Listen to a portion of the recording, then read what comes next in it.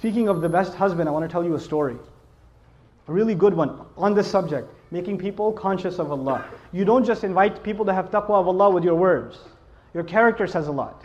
A friend of mine, he became a friend actually on a short trip, told me about how he was raised in a Muslim family. He's Guyanese origin, and in Guyana there's Muslims that are committed, and there's Muslims that have mixed their religion with Hinduism, and some Muslims that are just Muslim by name, and they've completely almost lost everything of the religion. They almost know nothing of the religion. And he was of the latter type. He almost knew nothing about the religion. So as he was growing up in New York, he almost completely just wasn't even practically Muslim. He used to, get into fights with his mother. He went to jail a couple of times. He was in gangs, all kinds of stuff. Later on in life, he decides he wants to, he's looking for God. And he knows at least by name he's Muslim. I think his name was Muhammad or something, right? By name he's Muslim, so he should look into what religion first? Islam. So he starts looking into Islam, starts going to the masjid, starts learning how to pray again, becomes more serious. At the time he was, he had married his girlfriend who was Christian or whatever. Right? He starts becoming more serious about the religion. And then his wife notices that he's praying. And the beer is gone from the fridge. And he's not going out with his drinking buddies. And he doesn't go to Atlantic City on the weekends. He's a different guy. Something's changed, And he doesn't say anything to her. Just on his own, he didn't yell at her, didn't tell her to, put a hijab on or whatever, lose all her friends. He didn't do any of that. He went to a scholar, and I make dua for the scholar that he went to. He didn't tell me his name, but he said, I went to my scholar, and I told him, look, I'm becoming more and more aware of Islam, but my wife, of course, is a Christian, and she's not even a practicing Christian. She's just kind of what I was before. She's exactly like I was before. How do I help her? He said, don't tell her a thing about Islam, just be the best husband you can be, and to do that, just study what kind of a husband the Prophet was. Just do that. Don't worry about what you need to tell her. Worry about being the best possible husband, and that is the sunnah of the Messenger. The Messenger would buy his wife gifts. The Messenger would joke with his wife. The Messenger would spend time with the mother of the believers.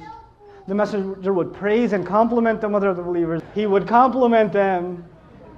You guys eat the first morsel of food in iftar, like, And the wife says, what? You go, nothing.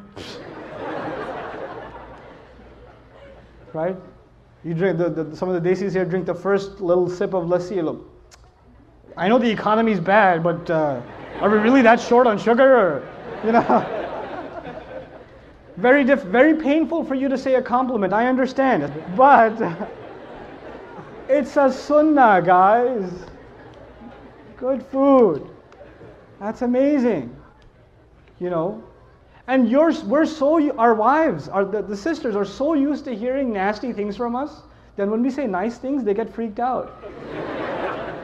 Like if the husband just says, you look really nice today. She goes, what do you want? She gets worried, like he's up to, we got to fix that. That's a problem. It can't be healthy. So he starts doing these things with his wife.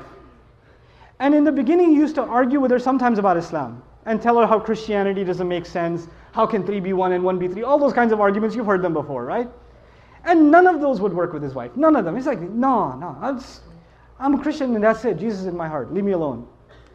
3 years go by. He stops talking to her about Christianity and how dumb it is or whatever. Stops debating with her. He's just being what he can be as the best husband.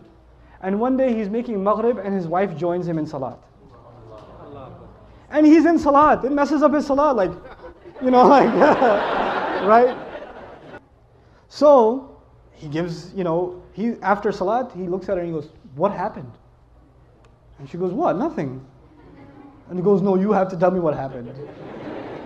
And of course she says what pretty much any wife would say, it's complicated. All right?